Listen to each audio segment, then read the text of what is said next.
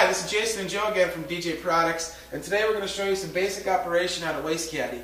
The first thing is the key switch. When you turn the key to the right, you're going to hear a clicking sound, which is the unit powering up, and when that happens, the analog voltmeter needle is going to go from the red up into the white.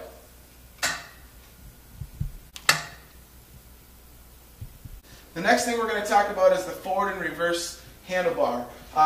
It's a standard twist grip handlebar system where when you turn the handlebars forward, the farther you turn them, the faster the unit will go. So if you turn them forward, the unit will go forward, and if you turn them in reverse, the unit will go in reverse.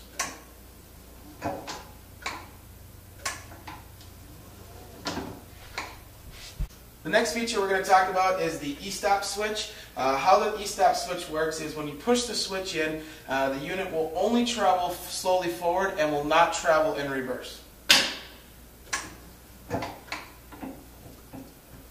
To get the unit back into normal operation, what you do is you turn the e-stop to the right. It'll actually pop out, and then you'll be able to operate the unit normally in forward and reverse.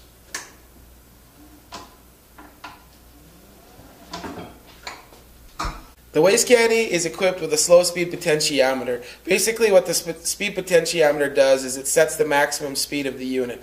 So when you have the dial set to 3, that is maximum speed, which is about 3 miles an hour, and the farther you turn it counterclockwise, it slows the maximum speed of the unit down. Next we're going to talk about the chargers that are on the back of the WasteCaddy. All the WasteCaddies come with an automatic battery charger. We recommend charging the batteries anytime the unit's not in use.